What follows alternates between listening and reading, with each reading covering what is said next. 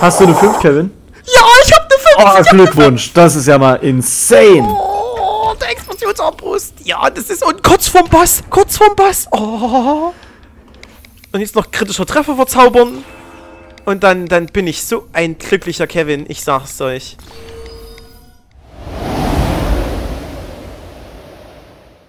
Ja, moin und herzlich willkommen zurück hier zu Minecraft Dungeons und es ist Tower Challenge Time. Es ist mal wieder soweit, liebe Freunde, der Tower wird bald zurückgesetzt und gemäß unserer Kanalstatuten heißt das für uns, wir spielen eine Tower Challenge, bevor wir nächste Woche dann wieder weitermachen mit unserem neuen Charakter. Aber heute wird wieder ausgelost, wer wird Platz 2 hinter Kevin. Genau so läuft's. Und Stichwort Kevin, der ist natürlich auch wieder da. Hallo Kevin. Ja, hallo Leute. Und mein allerliebster Kollege, mit dem ich mich jetzt noch betteln kann, das ist der Benni. Hallo, du bist auch wieder dabei. Moin. Oh, ich freue mich schon. Ja, ne? Einfach wundervoll. Und ich schalte euch die beiden jetzt mal zu hier, während ich sehe, dass Bennys Stream und Kevins Stream gerade noch Ton abgeben. Ich schalte das mal stumm, bis wir auf die beiden schalten. Und ihr seid schon bereit. Das ist fantastisch. Und während mein Turm noch lädt, kann ich ja mal ein bisschen was zum Besten geben. Wir haben ja gefragt, wie machen wir das mit den Handicaps und haben da auch ein bisschen Input bekommen. Und wir haben das ein Stück weit auch einfließen lassen und sind nun mit folgender cleverer Idee gestartet. Und zwar ist es so, wenn einer von uns oder mindestens einer von uns den Turm geschafft hat beim letzten Mal, bei der letzten Tower Challenge, dann muss er die nächste Tower Challenge mit Handicap spielen. Das ist im Endeffekt recht ähnlich wie früher. Nur, dass es diesmal das Handicap insofern schwerer ist, als dass wir jeden Turm nur noch einmal spielen. Das heißt, in dem Falle Kevin, der es ja das letzte Mal geschafft hat, muss diesen Turm quasi blind mit einem Handicap spielen. Aber das Gute daran ist, dadurch, dass er es als einziger geschafft hat, darf er sich aussuchen, ob er ein leichtes, ein mittleres oder ein schweres Handicap nimmt. Wir erinnern uns, leichte Handicaps geben weniger Bonusstockwerke, aber sind dafür obviously einfacher. Schwere Handicaps wiederum geben mehr Bonusstockwerke, sind allerdings teilweise richtig, richtig knackig. Und Kevin, du hast dich fürs Auswürfeln entschieden, habe ich recht? So sieht's aus und ich hatte gerade richtige Vibes in unsere Schulzeit zurück, als du so schön gesagt hast, wir erinnern uns. Das war mein Plan, lieber Kevin. Ja, das waren Vibes an unseren Bio-Lehrer. Der volle Pulle Bio, alle Grüße gehen raus. Und genau, das ist so unser Plan. Also auswürfeln, ihr merkt ja schon, das ist so ein bisschen unser Lieblingshandicap, weil es wirklich komplett random ist. Man kann sich ein bisschen zurücklehnen, aber es ist manchmal auch echt irrsinnig witzig und man lernt Dinge kennen, die man vielleicht so nicht genommen hätte. Ich glaube, haben wir das als Mittel oder als schwer klassifiziert? Ich bin mir gerade gar nicht sicher. Ich glaube, es war Mittel, aber Mittel, ja. Es ist schwer aus meiner Sicht. It depends. Es kann halt auch richtig einfach sein, ne? wenn die Zahlen halt gut liegen. Deswegen ist es, glaube ich, im Mittel schon eher Mittel. Wie dem auch sei, Kevin hat sich rausgesucht. Kevin hat ein mittelschweres Handicap. Das heißt, er bekommt alle 5 Stockwerke einen Bonusstockwerk, wenn, lasst mich mal kurz gucken, dass ein Turm mit... Ist mit 30, ja, ich kann das sagen. Ah, da ist mit 30, okay. Also er bekommt alle 5 Stockwerke ein Bonusstockwerk. Und ganz kurz noch zur Erklärung, bevor wir hier losstarten. Wenn mehr als einer von uns den Turm schafft, dann muss derjenige, der in der Tabelle weiter hinten ist, sich ein Handicap aussuchen. Und Kevin, der Platz 1 ist, oder beziehungsweise wer auch immer davor steht, muss mindestens eine Stufe schwerer nehmen als das. Das heißt, wenn wir es jetzt alle schaffen, ich bin der Letzte in der Tabelle, Benni der Zweite, Kevin der Erste und ich suche mir ein mittleres Handicap aus, müssen die beiden sich ein schweres nehmen, ob sie wollen oder nicht. Denn es muss mindestens eine Stufe höher sein. So. Ich hoffe, das war jetzt einigermaßen verständlich. Wenn nicht, dann werdet ihr das spätestens dann erfahren, wenn es mal soweit ist. Aber wir starten jetzt einfach mal den Turm, oder was sagt ihr? Denkt ans Verzaubern. Ja, wir gehen jetzt rein. Sehr gut. Was würdet ihr denn hier verzaubern? Eigentlich hab schon Schwächung. Oh, das Schwert. Versehen Ketten genommen. Ich habe Ketten genommen und ich habe es nicht aus Versehen, sondern mit voller Absicht gemacht. Kann man auch machen. Oh. Ich finde, das ist eine geile Verzauberung für den Turm, die Ketten.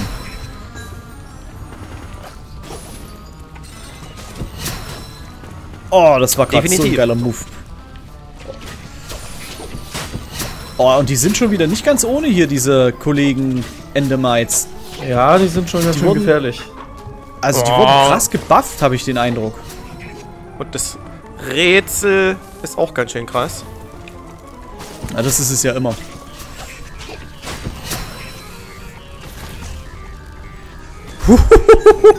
Danke, Creeper, fürs Weil da kommen dann noch viele Endermilben. Ich bin durch.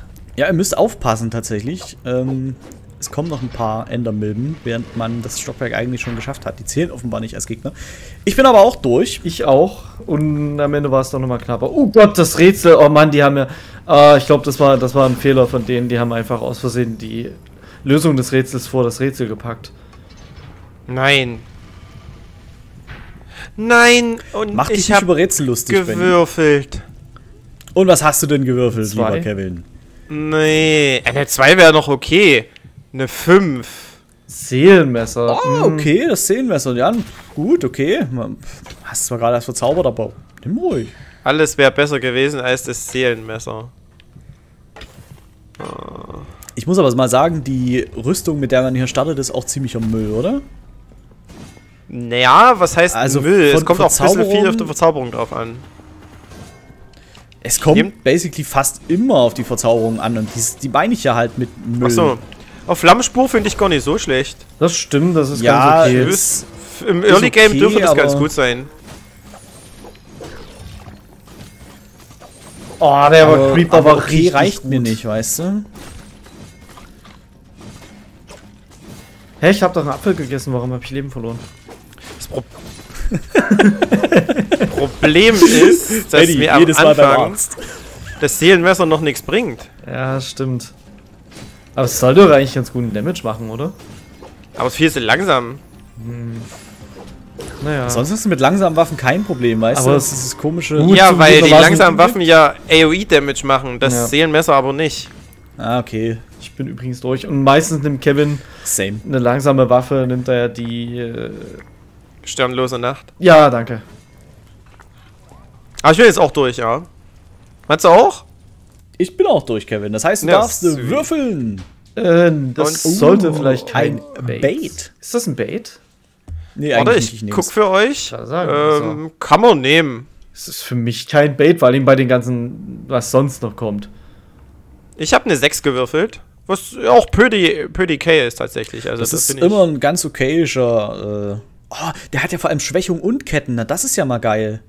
Der hat ja basically beides, was auf der Startwaffe auf dem ersten Slot war, jetzt auf beiden, also auf 2 verschiedenen Slots. Ich habe aus Versehen die Ketten genommen, wo die Schwächung dabei ist. Naja, das ist halt so, ne? Oh, Benni. Genius. Du kannst auch 2-mal Ketten verzaubern. Ich finde, selbst das ist nicht falsch per se. Also auch damit kann man gut arbeiten, finde ich. Ne, vor allem halt, weil man sich damit Zeit erkaufen kann, die im Turm manchmal echt lebenswichtig ist.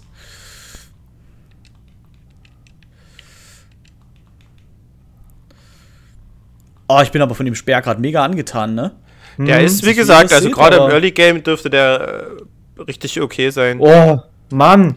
Hast richtig okay oder richtig OP? OP meint Nee, Kevin. okay. Okay. Also, ja, okay. Okay, er ist OP. Sagen wir Okay. mal so. So bin ich. Ich bin durch. Ja, same. Sind wir alle durch. Oh. Nice. Okay. Okay. Ja, bin ich bei Benni, muss ich sagen. Ja, oder? Oh Gott, ich hasse das Level. Rip.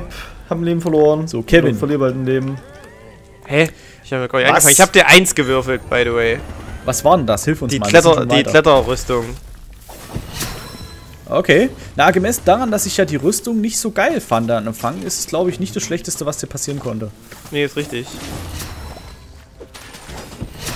Ach so, das ist das. Ja, das Level ist immer ein bisschen tricky, weil du echt nicht viel Platz hier hast, ne? Das ist richtig, ja. Weil da auch immer schön ein paar Creeper kommen. Aber ich lasse gerade die Creeper meine Arbeit machen. Na gut, bin ich voll reingegangen. Das war jetzt nicht das, was Kevin. ich meinte. Kevin ist Next Level, der stellt die Creeper halt einfach für sich an. Schöner Arbeitsvertrag. So, Schöner Knebelvertrag. Also mich doch mal hier mit den Ich muss irgendwie den Verzauberer wegkriegen. Der geht mir gerade tierisch auf die Nüsse. Same, aber ich muss gerade Pfeile einsetzen. Es geht nicht anders. Ja, muss man so schaffen, Kevin. Das ist richtig, aber ich schaff's nicht so. Ich bin ehrlich. Na gut, du hast ja auch ein Handicap. Das stimmt. Also, ich finde, gerade die Artefaktauswahl am Anfang ist echt gut. Ein Eisstab, Bienen, Flüsterspeer, also... Ich habe halt nichts davon. Eben, und Kevin hat nichts davon. Also das ist dann schon respektabel, dass er immer noch so gut dabei ist. Also... Das stimmt. Gehen schon mal Wenn ich wenigstens ein Seelenartefakt hätte, dann wäre es ja okay. Würde ich sagen, na gut. Da würdest du dich seelen, oder was? Da würde ich mich richtig seelen, ja.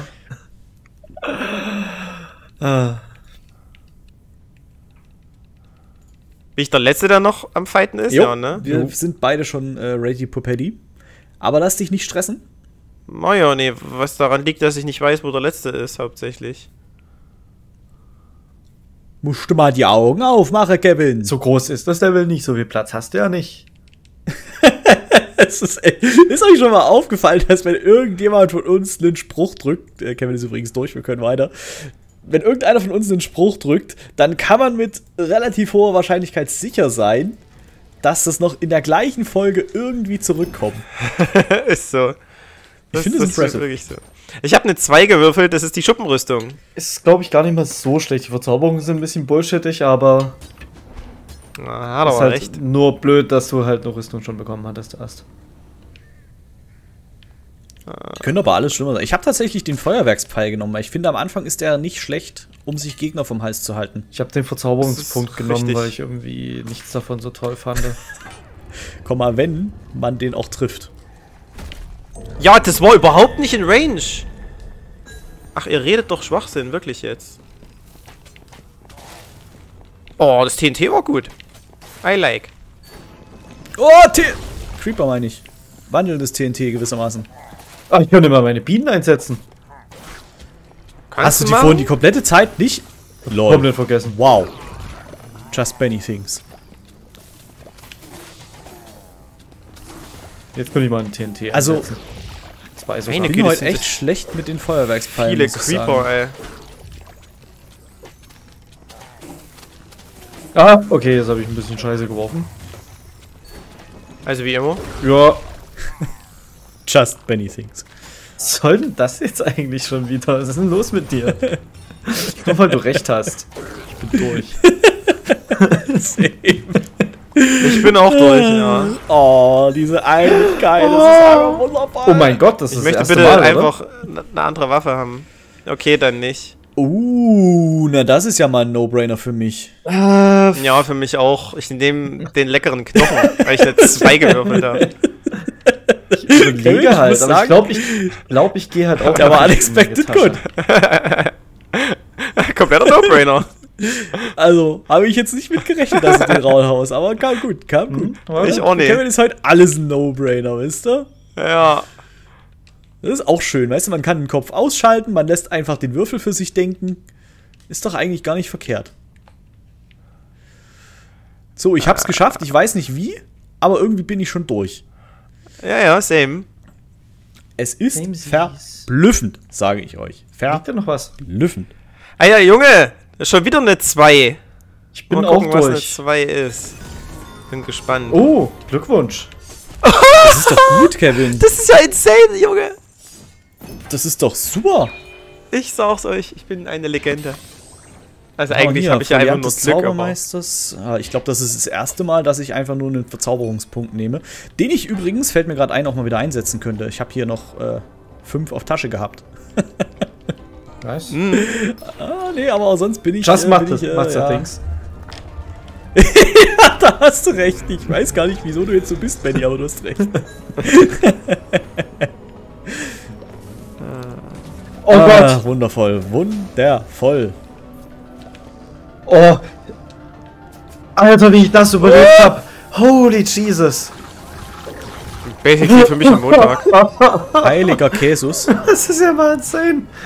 Wie? Ich sehe nicht mehr meinen Lebensbalken. Ich sehe den literally nicht mehr. Just Kevin sings, wait a second. What? Wie konnte ich bin durch? Hä? Das waren ja nur 3 Gegner gefühlt. Was ist ja, das? ich weiß auch nicht, wie Benni da strugglen konnte. Ist mir das Problem war, dass ich die Spinnen bekämpft habe. die haben mich dann eingesponnen und da sind ja die Creeper gespawnt. Aber hinter die mir. Creeper sind bei mir vor den Spinnen gespawnt. Bei mir nicht. Also, gar nicht gesehen. bei mir sind Creeper gespawnt. Die Spinnen. Die habe ich getötet. Danach kamen Spinnen und Creeper. Und die waren halt genau, ich war genau zwischen Spinnen und Creeper. Die haben mich eingesponnen und die Creeper kamen was von hast, hinten. Was hast du gewürfelt, Kevin? Eine 5. Ja, ist okay. Ist pretty gut, ja. Da kannst du dich jetzt mal mit den Streuminen anfreunden. Ich habe übrigens die Höhlenforscherrüstung genommen, weil die gibt Schadensverstärkungsaura und Bienen. Ich überlege auch gerade. Oder ob ich die Also das ist Jägerrüstung nehme. Die hat... Bringt zwar relativ... Und die hat... weiß ich nicht. Ja. Also, ich kann dir noch einen Tipp geben. Die hat Bestin-Detonator. Das heißt, jedes Mal, wenn du einen Trank nimmst, explodiert an der Stelle von deinen Begleitern was. Und mit Doppelbienen ist das, glaube ich, richtig mächtig. Ja, gut. Da ist es ein No-Brainer. Stimmt. Ja? Und Kevin, dein No-Brainer waren die Streuminen, ne? Ja, genau. Aber ist auch okay. Ich nehme die auch gerne, die Streuminen. Also, alles gut. Achso, die Sprengpilze waren es, mit denen du dich noch anfreunden musst, ne? Genau. Oh, Silberfische, komm, geht weg, ey. Ihr seid die Endermiten der Unterwelt. Bam. Bisschen Ich kann mal Bienen einsetzen, ne? Ja, ist ein bisschen stressend, die Musik, ne? Muss ich auch sagen. Echt? Ich höre die gar nicht. Ja, das ist ganz gut, weil ich habe auch gerade einen falschen Ton an, stelle ich gerade fest. Und bei Kevin kommt wieder kein Ton. Aber das kriegen wir gleich gefixt. Das liegt an mir. Das liegt nicht an Kevin. Das liegt an mir. Also ihr hört gerade keinen Ingame-Sound. Es tut mir leid. Das habe ich verkackt. Ich bin übrigens durch. Jetzt, genau. Jetzt kriegt er nämlich den Stream von Benni. Und da gehört auch Ton dazu. Und den Ton von Kevin, den fixe ich an der Stelle auch ganz schnell mal. Ich bin auch durch. So, und Kevin hat jetzt auch wieder Ton. Das heißt, wenn wir das nächste Mal bei Kevin zugucken, gibt es wieder Ton. So, ja, durch bin ich an der Stelle auch. Oh, was nehmen wir denn? Ich habe eine 5 gewürfelt. Nice, Kevin. Bist du da Blasenbogen? Glückwunsch. Ich will nicht mal ausprobieren. Also ich finde es jetzt nicht so schlimm, to be honest. Let's see, was der so macht. Ich habe mich für die Sprengpilze entschieden. Ich habe meinen Heiltotem rausgenommen, weil ich glaube, das Heiltotem war vom Level her einfach nicht mehr Endlevel. angemessen. Jetzt kommt der Endboss. Mag Endlevel eigentlich jetzt nicht so auch sehr. nicht. Also sie sind mir lieber als Dschungellevel, sage ich ganz ehrlich. Nee. Also mittlerweile mache ich lieber Dschungellevel. Gebe ich offen zu. Weiß ich jetzt nicht. Ich mag die, also mit den Dschungelbestien, die sind zwar immer mal ein bisschen strugglig, aber mit denen kommt man Entschuldigung. ganz gut klar. Holy shit, das war... Sprengpilze, ihr seid so geil. Ohne Witz, die haben mir gerade das Leben gerettet, ne? Ich war angepinnt und 3, 4 dieser Endertypen sind auf mich draufgegangen. Das war der Moment, wo ich die Sprengpilze panisch gezündet habe. In Kombination mit meinem Heiltrank. Aber der hat halt die Sprengpilze haben halt literally wirklich... Ach Mann. Ei. Was soll ich denn da bitte machen? Das Festhalten ist halt blöd von denen. Genau im falschen Moment wurde ich festgehalten. Wo habe ich jetzt hier das... Das ist fies. Ach, Mann. Und ich bin durch. Ich komme ja basically auch nicht vorwärts, weil ich ständig runterfalle. Ja, das ist aber halb so schlimm, weil da stirbst du zumindest nicht an sowas. Dann aber trotzdem leben. Ja, aber... Ja, Kevin, Benni, ich versuche dir den Knochen zuzuwerfen. Nee, brauchst du nicht, aber danke. Den leeren Knochen habe ich im Inventar. Also. Den leckeren Knochen. Okay. Also, ja. Ja gut. Um das jetzt zu übertünchen und weil Benni ja gerade noch ein paar Minuten braucht, kann ich ja mal ein paar Lifestyle-Tipps geben. Oh Gott. Ja. Und zwar unter dem Hashtag für euch getestet kann ich sagen, und es ist wichtig, dass ihr dran denkt, wenn ihr die Startschnur eines Beyblades ganz schnell rauszieht, dann müsst ihr darauf achten, dass kein Finger mehr am Beyblade ist. Das tut höllisch weh. Okay. Das war Tipp 1. Ich bin Tipp durch. 2. Oh, nein! Ich Wenn hab gerade alle nicht Beyblades hingeguckt und bin gestartet halt sind. wieder am Anfang. Okay. Das ist gut, weil ich habe ja noch einen Tipp. Wenn alle Beyblades schon in der Arena sind und ihr merkt, dass noch irgendwas schief läuft, versucht nicht ein drehendes Beyblade wieder rauszunehmen. Hashtag für uns getestet. Für mehr Lifestyle-Tipps folgt Matzes Instagram-Kanal. Genau. Oh, warte mal, ich habe basically den falschen Ton für den falschen Stream gemacht. So rum geht's. Ja. Ich mach dann wieder. Oh, Liebesamulett. Achso, wir können schon weiter. Ja. Ich habe eine 6 gewürfelt. Das ist basically nicht so geil, aber naja. Das ist aber tatsächlich schwierig, weil es gibt zum einen das Abschirmtotem, was mir möglicherweise helfen könnte, aber es gibt auch das Liebesamulett, was mir möglicherweise helfen könnte. Also ich habe das Liebesamulett genommen. Ganz ehrlich, ich will einfach Ich gerade auch. beim Händler nichts aufwerten. Ich habe meinen Flüsterspeer auch aufgewertet, das war ziemlich... Ich will einfach nicht. Verzauberungspunkt auf. Ja, ich werde aber auch den Flüsterspeer aufwerten wahrscheinlich, weil alles andere ist ja Quatsch. Wobei die Höhlenrüstung wäre noch eine Variante. Ich habe auch die Schuppenrüstung genommen. Ist vielleicht sogar besser. Nee. Ich nehme die Rüstung. Ich fand, der Speer hat mir zu wenig Schaden gemacht. So, gehen Macht wir meins zum Bosskampf. auch, aber Nee, ich es hoffe gibt einfach gar nur... keinen. Oh, Spoiler, Junge! Oh, dann halt nicht. Ja, jetzt ist auch noch zu Benni. spät. Spoiler, Junge.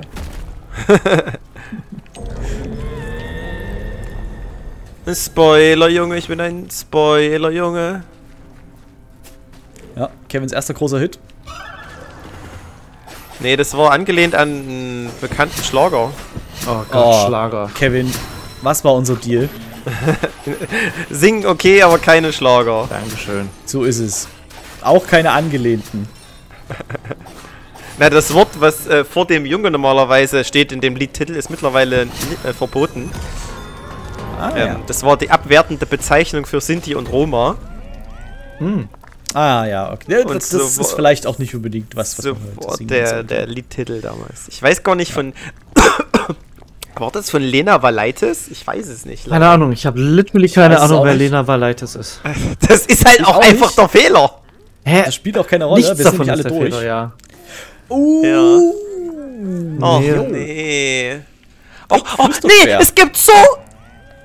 Was hast du gewürfelt, Kevin? Na, eine 6. Oh boy, oh Es boy, gibt so Kevin. geile Sachen hier. Ja, die Plattenrüstung. Ja, und die Meuchelklinge wird 10-mal besser mit Bienenverzauberung und Schwächung als mein Seelenmesser.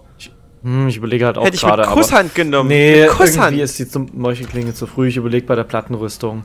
Ja, nehme ich auch. Ah.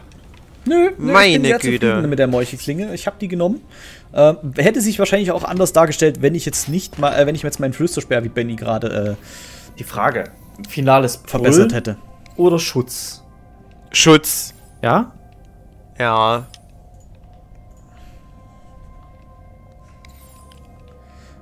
Ich hätte finales Brüllen gesagt, aber gleichzeitig sage ich, höre lieber auf Kevin. Mhm. Oh, diese Klinge einfach nur Gott gegeben. So, jetzt bräuchte ich Ja, aber mal gerne. ein Schlückchen Luft, wenn es geht. Ach, hier ist ja was. Danke Ist bei die Benni. Leib für dich gegeben. Oh Gott, Alter! Oh, das bisschen... Was war das jetzt? Ich bin mir nicht sicher, was es war. Henne, das war köstlich, schön. Ich Gib einen Daumen Na, von weiß dir. ich So. nicht, ob- schön. Ein bisschen zu viel war. Nee. Entschuldigt, wenn dann... Soll ich euch mal was übelst Krasses sagen, was ihr mir garantiert niemals glauben werdet? Was denn? Ich bin das allererste Mal beim ersten Versuch gewissermaßen bei diesen Strömungen vorbei. Nice. Ich auch. First try. Ja, bei Kevin ist das ja nichts Besonderes, ne? Aber Doch. I did it, guys. I did it. Normalerweise gehe ich da einfach stur durch und warte, bis es funktioniert. Erinnert ihr euch das eine Mal? Ja, ja. Ja, Habe ich jetzt auch gewissermaßen gemacht. schon, ne? Ich will jetzt auch mal stur durchrennen. Okay, die Folge hat Überlänge, liebe Freunde. Ihr könnt euch freuen.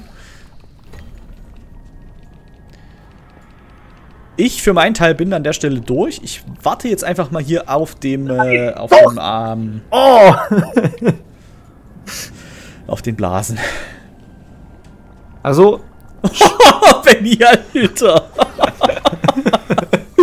Mehr Glück als Verstand, der Kerl, ey. Kannst du dir nicht ausdenken. Kannst du dir nicht ausdenken. So, sind wir alle durch.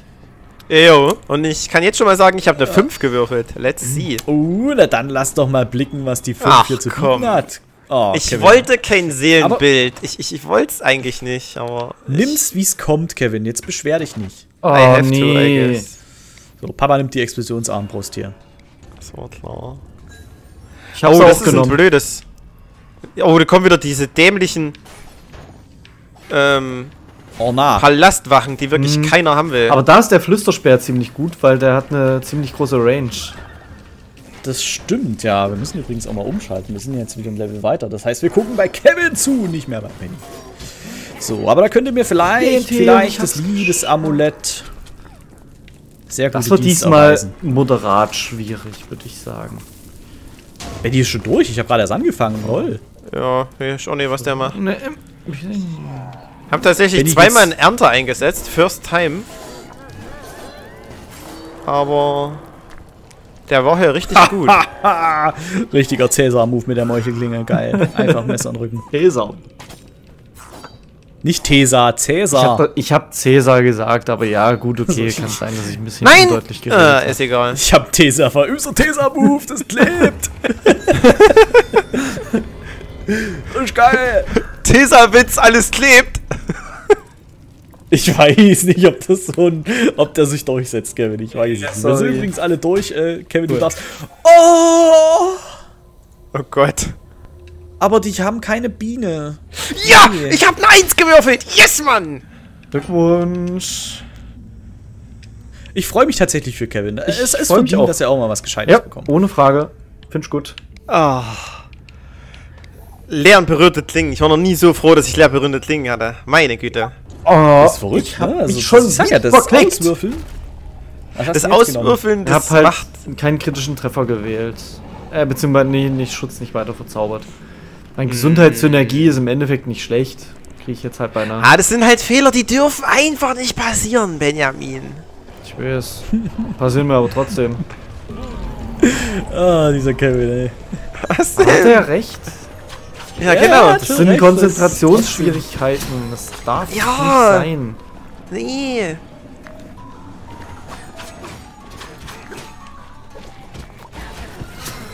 Fresst Pilze! Oh, ihr macht es Spaß, mit einer Waffe Zombies. anzugreifen, die ein bisschen schneller ist.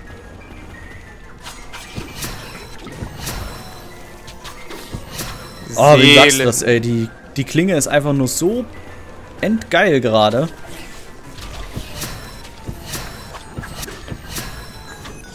Bin durch! Same. Wenn ich die jetzt wieder abgeben muss, ne, dann schreie ich. Ich sag's dir, ich schreie so laut. RIP Headphone-Users. Vielleicht gibt's ja einfach was viel Besseres. Pass auf, du würfelst schon mal, ich guck mal, was es gibt. Ich hab schon gewürfelt. Okay, was hast du denn Auch gewürfelt? durch. Eine 3. Ja. Ich habe gute Nachrichten für dich, die schlechte Nachrichten sind. Ach nee. Was für leichte Feder, Brudi. Aber es ist eine besonders mächtige Rolle. Ja, Mit mehr Rückstoß und Betäubung. Ohne Mist. Gibt Du wirst ganz die jetzt andere nutzen Dinge, und die dann- wichtig sind. Das wäre auch ein übelst Glaube guter ich dir, Verkaufsschlager ja. beim Bäcker, glaube ich. Oh, von links und rechts kam ein Creeper und ich bin einfach ins Eis rein. Bester Move. Ja. Ich konnte nicht weglaufen, sonst wäre ich tot gewesen. Also bin ich einfach in die Mitte gesprungen. Darf ich mal anmerken, dass es ultra beschissen ist, dass die B-Taste immer erst im zweiten Anlauf funktioniert? Ja. Die Pilze hätten den Creeper weggeschnippelt, aber nein. Das passiert ja nicht, weil die B-Taste ja dachte, oh, ich hab heute Mittagspause. Gut, aber das ist ja ein bekanntes Problem, ne? Ja, aber trotzdem. Ja, es ist Sackgang, es muss doch nicht sein. Ich weiß. Brauchst du mir nicht sagen. Das tut doch nicht no to that. Da muss ich immer ein Stückchen mehr tryharden, das ist echt anstrengend. Kann ich gar Nur weil nicht diese so weit. B-Taste nicht funktioniert. Weißt du? Es ist so, das ist einfach nur, Mobbing. weiß ich nicht, ja, das ist fehlender Lifestyle, das ist Lebensqualität, die da literally verloren geht. Begreift doch halt einfach mal das dornige Chance, Leute. Bin durch. Ich auch. Ich bin auch durch. Chance, dein Gesicht. Dornige Chance. Alter. Und gelitten. So. Hast du eine 5, Kevin? Was ist los? Ja, ich hab eine 5. Oh, Glückwunsch. Das ist ja mal insane. Oh, der Explosionsarmbrust. Ja, das ist... Und kurz vorm Boss. Kurz vorm Boss. Oh. Und jetzt noch kritischer Treffer verzaubern. Und dann bin ich so ein glücklicher Kevin. Ich sag's euch. Oh, ich bin auch glücklich. Ja? Ja. Ich bin angsterfüllt. Was, du bist mit Hass erfüllt? Wieso? Ich bin angsterfüllt. Ach so. Weil jetzt ein Bossstockwerk kommt. Nicht verabscheuungswürdige Bossstockwerke. Und bei meinem Glück ist es der Kessel. Nee, ist es nicht. Nee, es sind... Ertrunkene Nekromanten. Boah, Negros. Oh, du petersten Bastard!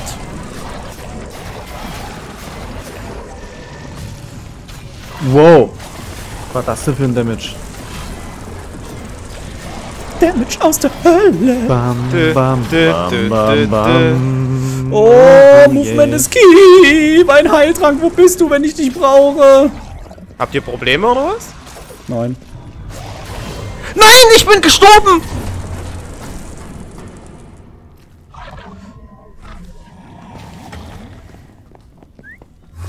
Ich hasse es. Ich hasse es so sehr, wenn ich so ein cocky Vollidiot bin. Ich mache das wirklich jedes Mal. Und ich hasse mich so sehr dafür. Wirklich. Es ist meine Spielweise, aber manchmal hasse ich meine eigene Spielweise. Aber sieh's mal so, deine Spielweise hat dir einen absolut unangefochtenen Platz auf... Also den ersten Platz in der Tabelle besorgt. Ja, na klar, aber es tut doch nicht Not. Das tut doch nicht Not, tut das. Mein Spruch. Nö, jetzt ist so. Jetzt gehört uns. Deine Sprüche sind und sind unsere Sprüche, Matze. Scheiße, das ist ja.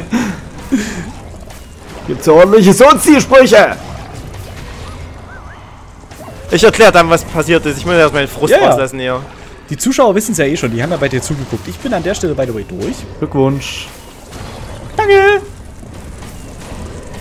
Aber sieht doch ganz gut aus im zweiten Anlauf, Kevin. Das sah auch im Hast du deine Cockiness ein bisschen in die Tasche gesteckt? Ah, meine Güte, ey. Na, ich habe gedacht, okay, du hast den ersten Nekrotypen da tot, dann kannst du den Rest ja einfach im Nahkampf machen. Du wirst den Schaden schon wegtanken. Hm? Aber gemerkt, wie das funktioniert hat.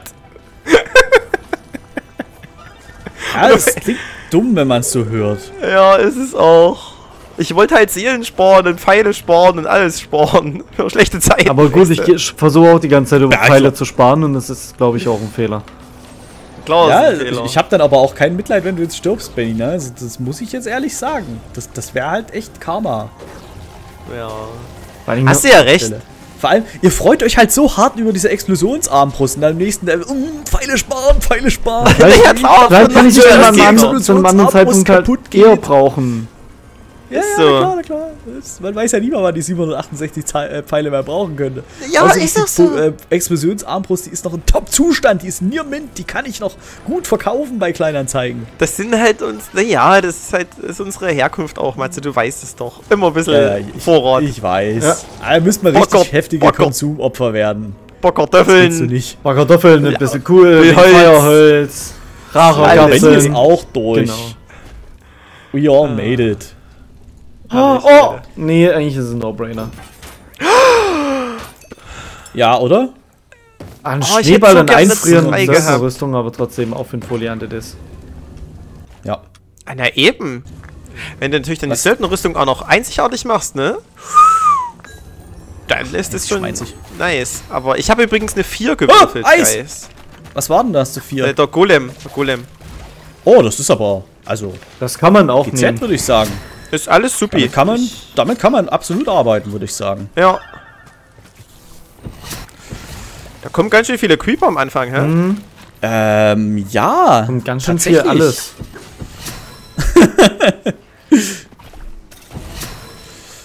Aber auch für den Foliant einmal durchgewirbelt.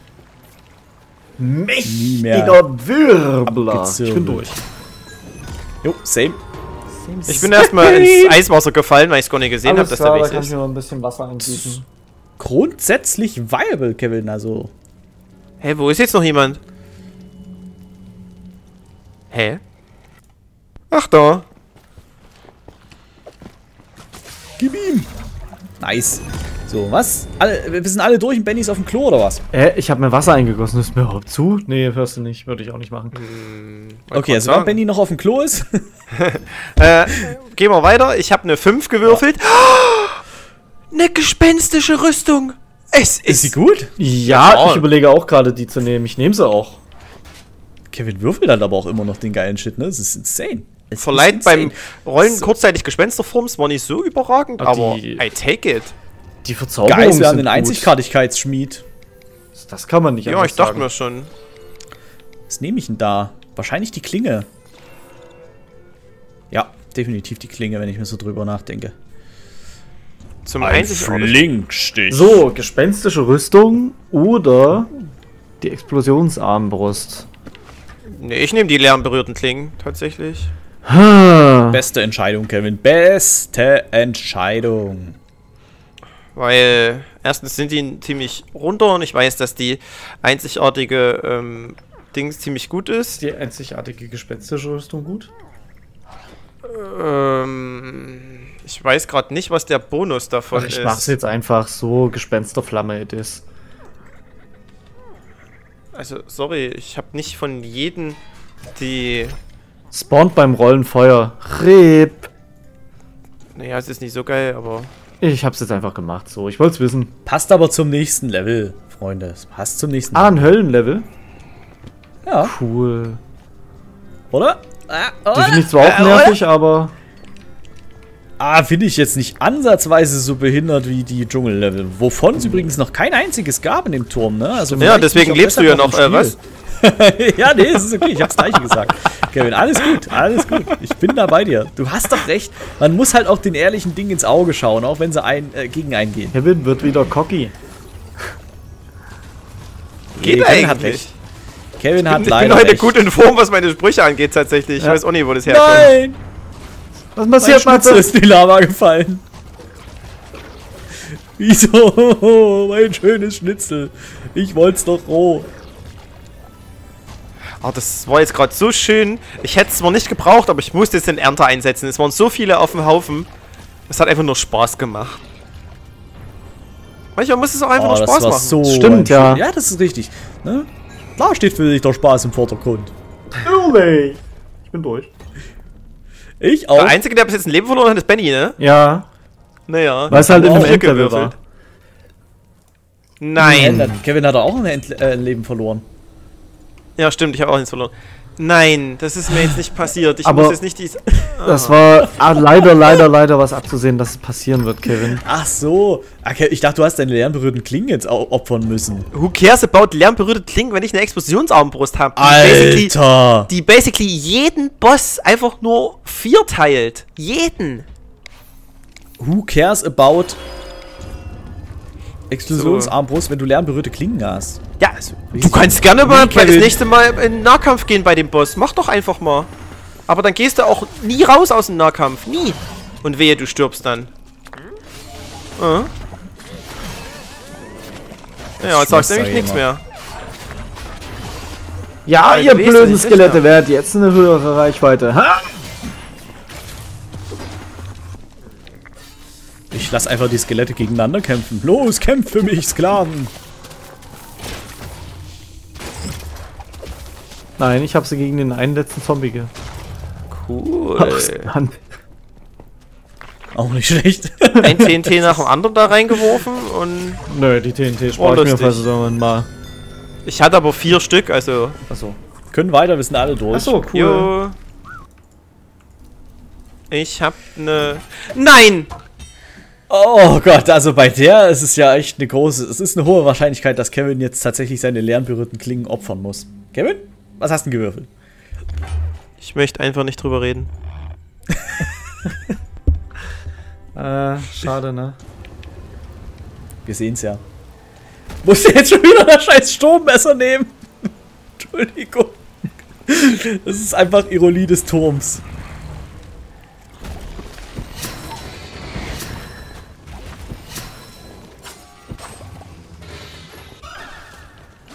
Ich möchte einfach nicht drüber reden.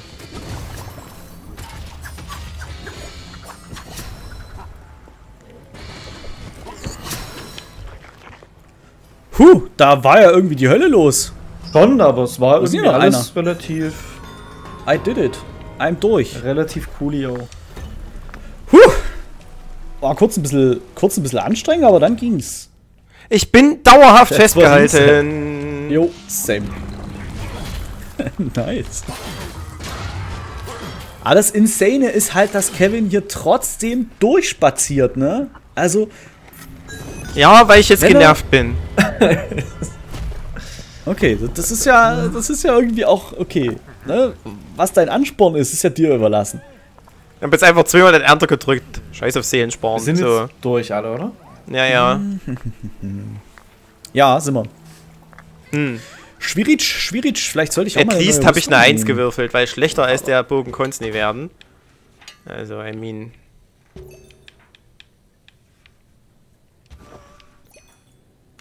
Nee, ich nehme Verzauberungspunkt. Das Traurige ist ja nicht mal unbedingt, dass die Klingen weg sind, sondern das Traurige ist, dass mein Einzigartigkeitsverzaubern komplett für ein Dulli war. Ja, das ist eben die Krux, wenn man Auswürfel nimmt. Ne? Man darf sich an sein Zeug tatsächlich nicht gewöhnen. Das ist gefährlich. Ich baue da aber so eine gewisse Verbindung auf, weißt du? Das ist das Problem, ja. Das ist, da kannst du ja in DayZ üben, da ist es nämlich auch äußerst fehlerhaft, das zu tun. Deswegen mache ich es nie. Genau, und das musst du auch in Minecraft Dungeons, wenn du Auswürfeln hast, machen. Ich erinnere mich nochmal, dass ein gewisser Matze sich beschwert hat, dass ich zu meinen Charakteren in DayZ nie eine Verbindung aufbaue. Und er literally jetzt genau das Gegenteil sagt. Nein. Richtig, du sollst nicht an dein GER gekoppelt sein, an deinen Charakter natürlich schon. Aber, weißt du, was auch ein Gegenstand ist? Ein Hirschkopf. Nee, Freunde sind keine Gegenstände. Ja, aber vielleicht sind für Kevin die ganzen Waffen auch Freunde. Ja, jetzt wären wir aber blöd. Jetzt wären wir aber ein bisschen, weiß ich nicht. Da denken wir jetzt ein bisschen. Da ziehst du eine Grenze, auch bei Hirschköpfen nicht. Das ist jetzt ein bisschen zurechtgelegt, finde ich. Ich finde ehrlich gesagt, dass ich in den Finger direkt in die Wunde reingelegt habe. Sehe ich auch so wie Benni. Muss ich ganz ehrlich sagen. Natürlich siehst du das wie Benni. Du magst ja auch Freddy nicht. Niemand von euch mag Freddy. Das ist richtig. Das sage ich auch ganz ehrlich hier an der Stelle. Ja, das ist auch okay. Ihr dürft ihn ja nicht mögen, aber ihr könnt jetzt nicht einfach ein Lebewesen, was uns mit seiner Existenz Nahrung beschenkt hat, können ja nicht gleichsetzen mit einer Waffe, die einfach nur ein Ding ist. Es geht ja auch nicht um das Lebewesen. Es geht um den Kopf des Lebewesens, den du als Trophäe in deinem Rucksack mitschleppst. Und die Waffen schenken uns ja indirekt auch Nahrung. Ja, du könntest den Hirsch aber auch einfach, weiß ich nicht, das Genick brechen oder so. Es sind übrigens alle durch, oder? Wir sind alle durch, ja. Das ist richtig. Ich hab, ja, nee, danke. Ich wollte sowieso alles nicht haben, was ich besitze. Also habe ich eine 4 gewürfelt und eine neue Rüstung. Ja, super. Das ist irgendwie so. Leute. Das klingt strugglig. Ich bin am Überlegen, ob ich jetzt hier, ich glaube, ich nehme die Bienenrüstung. Ich würde es auch gerne nehmen, aber nee. Ist einfach. Nee, ich bleib bei meinen Verzauberungspunkten. Na Mensch. Das Einzige, was gut ist an der Piglin-Rüstung, die ich genommen habe, ist, dass ich Schneeball da drauf habe. Das ist wirklich das Einzige. Ansonsten ist es einfach alles nur Abfuck hier. Ich sag's Ja, Schneeball ist doch aber gut. Oh, Boss, was? Ja. Holy shit, Oh nein, ich habe 2 TNTs ja vollkommen out of place geworfen. Und ich habe keine Begleiter mehr. Ach doch, die Bienen. Von meiner Rüstung. Sorry, wenn es ein bisschen länger dauert. Ich habe leider eine Waffe, die stehen bleibt beim Angreifen.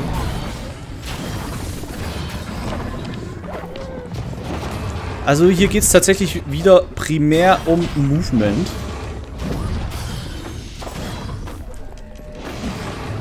Eigentlich ausschließlich um Movement. Also es ist ein Level, was wieder ein bisschen dauern wird, aber was, glaube ich, schaffbar ist unterm Strich.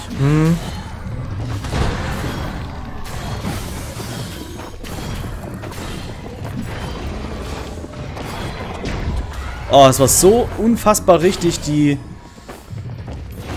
Bienenrüstung jetzt zu nehmen. So, ich bin durch. Lol. Holy shit. Ich habe gesagt, ich bin jetzt genervt. Das ist mal eine Ansage hier vom Kevin. Einfach nur genervt jetzt. Meanwhile habe ich ein Drittel gerade geschafft. Nee. Ich habe 2 Drittel gerade geschafft. Zugegebenermaßen hat das Seelenmesser verdammt gute Verzauberung. Das muss ich jetzt mal lassen. Also... War's ja gar nicht komplett lost. Nee, durch Lernschlag habe ich ja eine 400-prozentige Schadensmultiplikator drauf. Und da ich immer so schnell angegriffen habe, trotzdem, hat sich das immer weiter in der Höhe gesteigert. Also habe ich mit einem Schlag teilweise, weiß ich nicht, ein Achtel Leben abgezogen oder so. Also, oder teilweise schon... Also bin durch. Easy as fuck. Ich bin trotzdem genervt. Kevin. Ja, ich bin Das trotzdem ist okay, genervt. Kevin. Das ist völlig in Ordnung. Du darfst genervt sein. Schrei deinen Frust heraus, Kevin. Ja, Schrei ihn raus. Nee, Schrei jetzt! Users. Nee, Mann! Du sollst jetzt deinen Frust rausschreien, Kevin! Mann! Stell dir mal vor, du bist in einer Therapiestunde. Ja, an dieser Stelle würde ich Ihnen empfehlen zu schreien. Nee. Jetzt schreien Sie doch mal endlich! Nee, ich möchte aber nicht. Nee, ich gebe auf hier mit Ihnen. Sie schreien nicht. Ja, cholerische Therapeuten, beste. So. Liebster Benni, wie weit bist du denn? Ich bin ein bisschen unter dem Dritte. Achso, zweite nicht Drittel geschafft, genau. Ich habe schon mal eine 5 gewürfelt. Oh, soll ich rum mal teasern? Willst du schon mal gucken? Ja. Und? 1, 2, 3, 4. Ich weiß nicht, Kevin, ich weiß nicht. Ich habe Angst, weil du schon so lachst. Was hältst du gerade von deiner Fernkampfwaffe? Ich habe sie noch nie benutzt, also I don't care. Okay, ja, dann ist es, glaube ich, dann kannst du damit leben. Okay.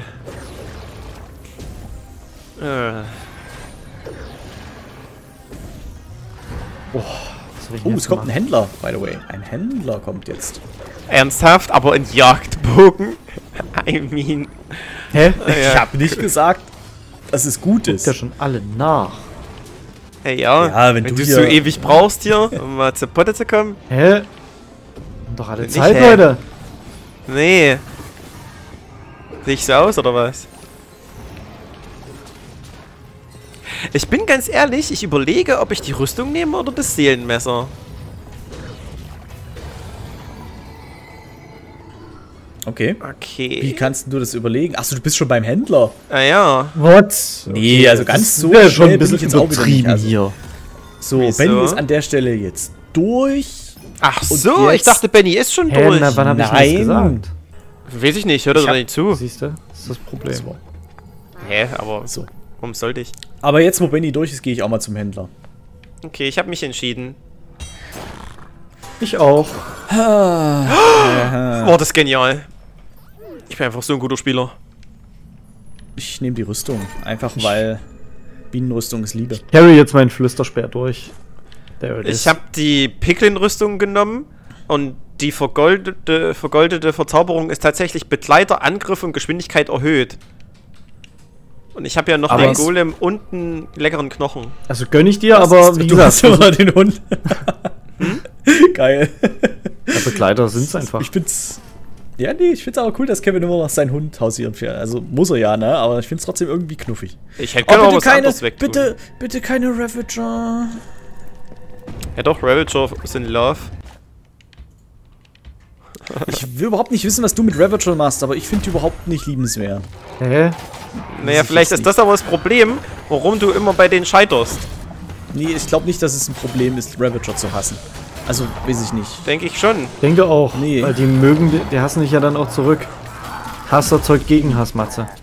Ist so. Ja, aber Nee. Liebe erzeugt bei Ravager halt trotzdem Hass und keine Gegenliebe. Deswegen Das weißt du doch gar nicht. erzeugt der Kevin deren kommt doch Hass immer meinen durch. Gegenhass. Aber bestimmt nicht, indem er die liebt. Kannst du mir nicht erzählen. Ist Bullshit. Komm, Wohin? zu mir.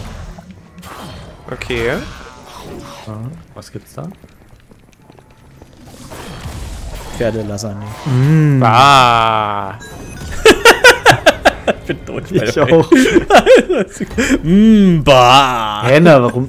Das ist doch jetzt sicherlich nichts Schlechtes, oder? Pferdelasagne? Sind jetzt alle durch? Ja. Ja, ich glaube schon. Ach komm, das ist doch Troll.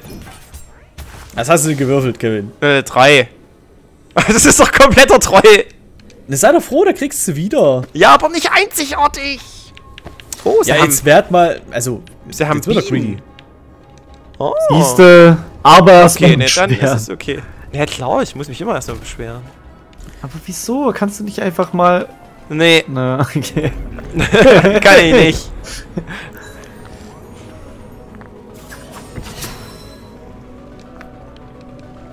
Oh, Alter, die Golem-Schelle. Komplett in sein Gesicht. Golem-Schellen sind was Schönes. Alter, was das schon wieder für ein Schaden war, verstehe ich gar nicht. Oh, voll mit dem Ernter rein. Hey! Wow. Ich bin tot. Hast ein Leben verloren, Aber du hast noch ein Leben, oder? Ja, aber wie kann es denn bitte sein? Ich bin halt für literally 2 Sekunden in der lila Wolke drin. Tja, Benni. Wärst du mal wach geblieben, bis die Wolken wieder Ich wollte gerade anfangen, Junge. So ein Mist. Ich habe auch dran gedacht, als ich das mit der lila Wolke gesagt habe, gebe ich jetzt so. Ja, du musst eher. Ja, ich habe auch mal was gekriegt, ja. Oh. Bin durch, falls es nicht durchgekommen ist. Das ist auch nicht durchgekommen, aber ich bin auch durchgekommen. Okay.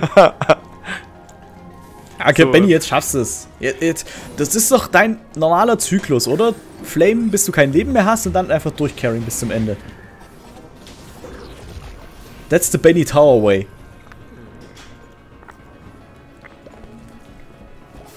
Sagt das gleich gar nicht. Aber ich mich konzentrieren muss. Ach, Konzentration.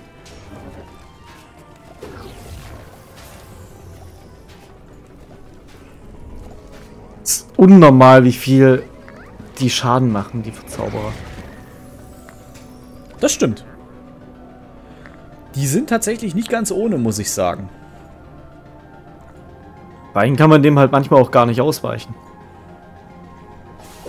Also Kevin würde sagen, total easy.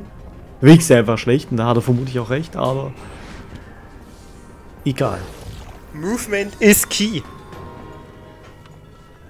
So, Benni ist durch. Na, nice. Das heißt, it's Würfeltime für Kevin. Jo, bestimmt ist wieder irgendwas Gutes weg. Ich habe nur 2 gewürfelt. Oh ne, es geht. Es geht. Oh, Bait, aber nehme ich nicht. Nee. Ah, das kann man nehmen. Die verstärkte Kettenrüstung ist aber auch Bait. Also die Verzauberungen sind komplett Bait. Kann sein, weiß ich nicht. Apropos Verzauberung, jetzt brauchen sie schon. Naja, nächstes Mal.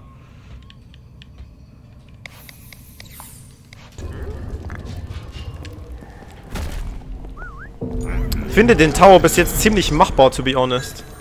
Jo, muss ich auch sagen. Das merkt man schon daran, dass ich in Stockwerk 27 bin. Also jetzt, ich wollte damit nicht Benni blamen oder so. Wie gesagt, die Tode waren alle vermeidbar. Das war unnötig, dass ich bei beiden Malen gestorben bin. Entschuldigung.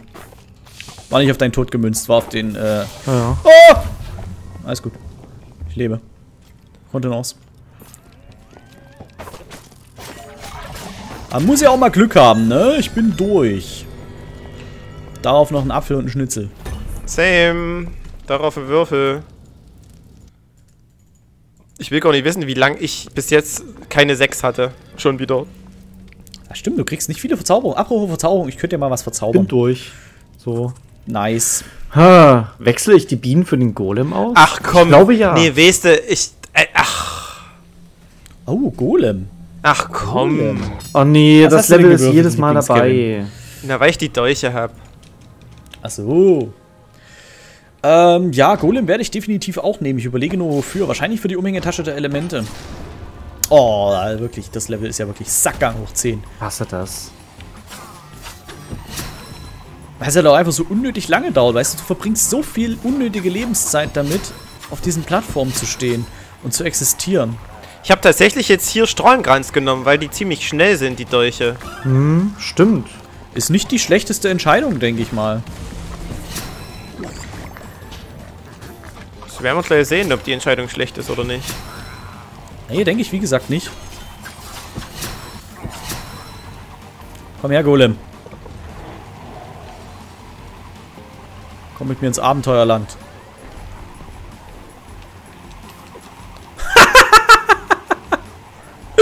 Oh, bin ich schlecht. Lebst du noch? Ja. Ja, aber es ist halt einfach dieses TNT. Es war so schlecht geworfen. Ich habe mir so lange aufgehoben, weißt du, für diesen einen Moment. Für diesen... Nein! Oh Gott, bin ich bad, Junge. So, ich bin durch. Ich hab bei mir noch ein bisschen dauern. Rückzug, Rückzug. Rückzug! Oh mein Gott, Rückzug! Ach nee, ich habe ja eine Heiltrank. Kein Rückzug! Trinken, ne? Vorzug! Vorzug, Vorzug! Ach, ja.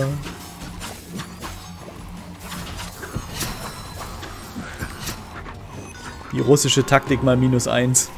Oh, lol.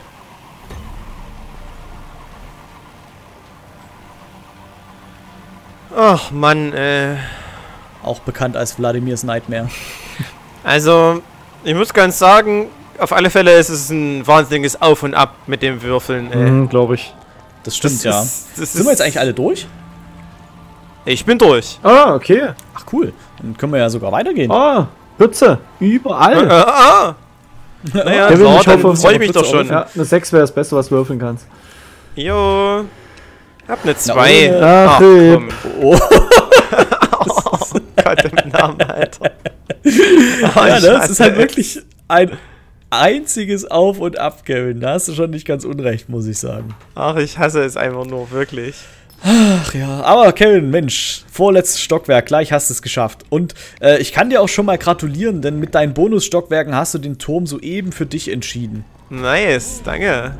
Also nicht soeben, sondern schon vor... Ich wollte gerade sagen, hab ich doch schon eher, 2, 3, oder? also ich glaube mit Stockwerk 6, mit dem Abschluss von Stockwerk 26 hast du den Turm bereits für dich entschieden gehabt. Aber mir fällt es halt jetzt gerade erst wieder ein, deswegen kommt die Alles Glückwünsche gut. erst jetzt. Ich hab das auch nie auf dem Schirm. Ich auch nicht.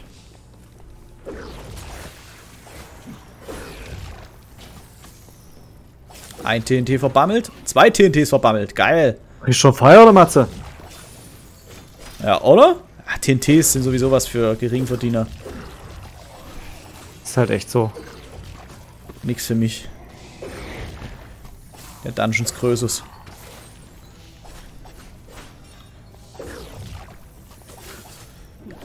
Wow, der Creeper hat mich ja noch erwischt. Was soll denn sowas? Die sind die Füllen wir ein Beschwerdeformular aus. einleiten. Der Allmann-Bonus ist strong heute. What the fuck, ey. Weil wir beide dieselbe Idee haben. Das ist echt cringe. Okay, ich bin durch an der Stelle. Oh Mann, Wo ist denn der Ausgang, Mann? Da drüben! Steht's mal! Bin durch! Da noch 2 Bäm. So, da haben wir alle nur noch einen Boss vor uns, ne? So ist es. So ist es. Und wir gucken bei Kevin zunächst. Ja, der muss Aber noch mal vorher- würfeln. Genau, vorher muss Kevin noch einmal würfeln. Oh mein Gott, es ist ja mal lucky wie Sau. Ach nee. Ach, komm, dann nimm ich halt das kaputte Sägeblatt. I mean, es kann doch eh nicht mehr schlimmer werden. Ich habe eh keine Lust mehr auf Aber mein Leben. wie gesagt, Das ist am Ende okay. schafft Es Kevin das ist trotzdem. aber schon... Ich wollte gerade, es ist schon witzig, was Kevin für einen Blödsinn kriegt und halt trotzdem durchmarschiert bis zum letzten, ne? Also kann man nicht... Oh, was für eine krasse Kombi. Meine Güte, was ist es denn? Bitte kein Illusionist oder so ein Mist. Es sind zumindest keine 2 Illusionisten, Kevin. Oh nee, ich Ja. hasse allein einen Illusionisten. Same. Wieso habe ich denn eigentlich noch mein Liebesamulett? Habe ich das nicht gerade ausgetauscht? Ach nee. Nicht. Ey! Alter, ist das nicht normal?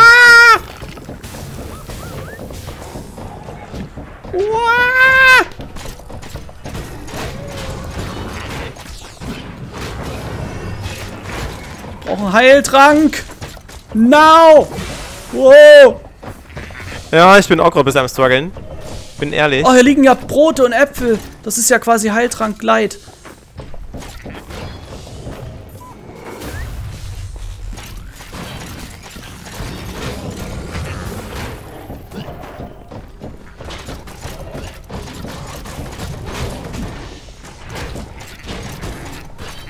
Hä? Ah, das ist ja dumm. Ei. Die Illusionisten konnte ich halt nicht angreifen. Die Pfeile gehen durch die Illusionisten durch. Oh oh. Ja, dann ripp ich. Also, gut, ich lebe noch, aber... Dann ripp du. Movement is key! Bienen! Brote!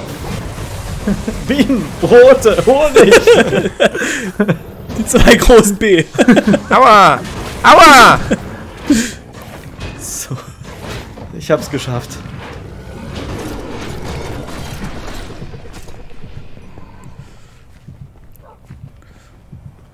Wo ist der Illusionist? Ach, da hinten. Also Der es- backt da fest. Ich bin durch! Also ich Nice. muss sagen, es Glückwunsch, war... Matze.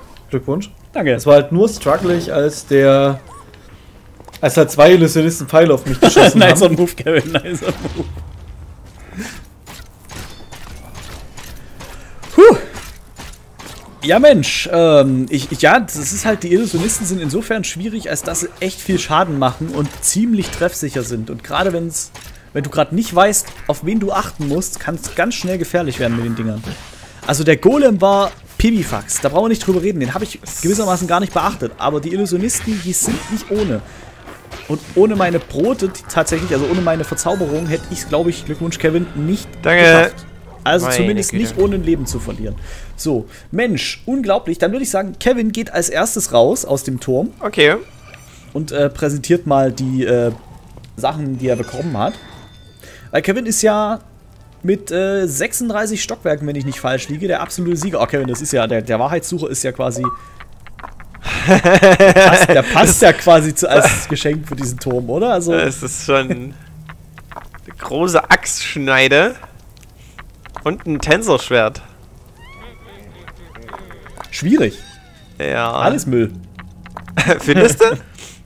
Ja, weiß ich nicht. Also, dieses Schwert, was aussieht wie ein Hammerhai, ist halt einfach hässlich. Ja, hast du recht. Ja, gut. Der Wahrheitssucher ist halt einfach sinnlos, weil Seelenbuilds im Endgame nicht sehr sinnvoll sind. Das ist auch richtig. Und das Tensor-Ding ist halt einfach nicht gut. Das weil halt es nicht gut ist. Ja. Aber ich glaube, die Axtschneide hatte ich noch nicht. Nicht richtig. Stimmt, das hast du, glaube ich, das letzte Mal schon gesagt. Ja, deswegen nehme ich die. Ich nehme die Axtschneide. Ja, dann go for it. Einfach fürs Sammeln. Das ist okay. Das ist okay. Für deinen Waffendecks machst du das. So, Benni, dann zeig uns mal, was der Turm für dich bereithält, du Sperrflüsterer. Mal sehen. Lies am besten immer mal vor, dann weiß ich, wann ich weitergehen kann. Ja. Sieg 1. Okay. Verdorbene Armbrust.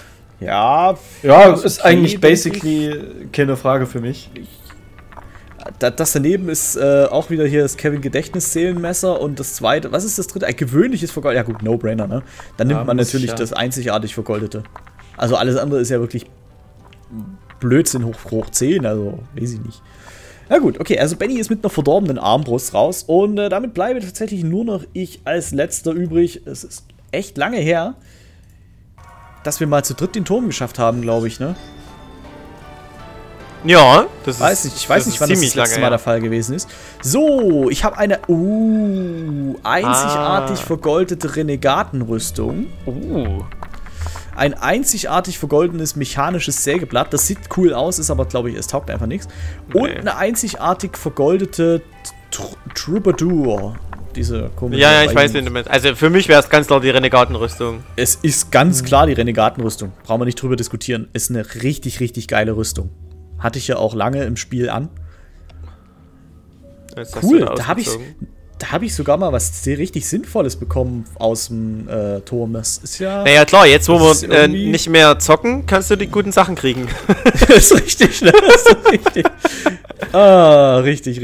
Richtig schade eigentlich. Naja, wie dem auch sei, die werde ich auch gleich mal anziehen, die Renegatenrüstung, weil ich damit meine Kraftstufe mal steigern kann. Nicht, dass das was bringen würde, aber was hatten die? Gut, die hat aber eine richtig schlechte Sekundärverzauberung. Erhöht Seelenschaden. Sehe ich leider gerade eben erst. Und die anderen sind gut gewesen, oder was? Was, die anderen? Verzauberung. Also die anderen Slots meine ich. Nee, das ist die Verzauberung, die durch die Vergoldung kommt. Ach so. Ja, it's whatever. Ne? Die anderen Verzauberungen sind jetzt auch nicht so gut. Wobei es ist, ich glaube, ich baue die mir mal auf als... Nee, kann ich gar nicht, ich habe keine Verzauberungspunkte. Hä? Ich könnte die aber tatsächlich mal, wenn wir eines Tages möglicherweise unter Umständen vielleicht wieder ein Level spielen, wo wir 4-fach Seelen sammeln oder so, könnte die Rüstung richtig gut sein. Weil die hat auch die Verzauberung Schattenschwall, wo ich bis zu 16 Seelen pro Kreatur bekomme. Ich hatte die Axtschneide doch schon. Ich glaube, Kevin, du hast eigentlich alles schon. Nee, noch nicht alles. Bestimmt. Okay. Dann musst du mal eine Aufschlüsselung machen. Und während Kevin das macht, liebe Freunde, würde ich sagen, ziehen wir das Ganze hier gar nicht unnötig in die Länge. Wir sind nämlich schon wieder über einer Stunde Aufnahmezeit, so wie das beim Tower halt ist. Aber immerhin kann man diesmal mit gesättigten und glücklichen Menschen hier rausgehen, denn wir alle drei haben den Turm geschafft. Ich muss auch sagen, ich fand ihn diesmal nicht schwierig, also nicht mega easy, aber es war ein ausgewogener Turm, fand ich. Es war jetzt nicht zu schwer, aber auch nicht zu einfach. Hat mir auf jeden Fall sehr, sehr viel Spaß gemacht. Deutlich mehr als der letzte, den ich persönlich ein bisschen zu schwer fand, den Kevin natürlich trotzdem gewonnen hat, aber egal. Aber Kevin und Gewinn ist ein gutes Stichwort. An dieser Stelle nochmal ganz offiziell. Die Glückwünsche gehen raus, lieber Kevin. Du hast erneut eine Tower-Challenge für dich entschieden. Mehr als verdient, muss man sagen. Du hast den Turm durchgecarried und hast wirklich eine Achterbahn der Gefühle erlebt, was deine Auswürfelgeschichten angeht. Und hast teilweise auch richtig krassen Mist dabei gehabt. Und trotzdem hast du dich durchgeboxt und hast es geschafft. Also das verdient meiner Meinung nach immer wieder Anerkennung, was Kevin hier aufs Parkett legt. Deswegen absolut verdienter erster Platz an der Stelle. Danke. Und Benni und ich, wir teilen uns heute Platz Nummer 2. Wir haben ja beide den Turm geschafft.